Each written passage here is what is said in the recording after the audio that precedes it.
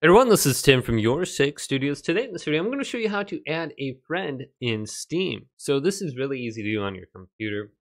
So what you want to do is either bring up your friends and chats right here, and then you can go to the little friend icon, and you can add a friend via this method.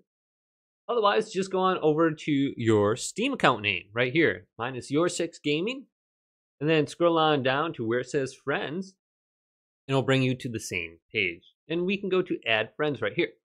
So you can provide your friend code right here, and then just send it on over to them.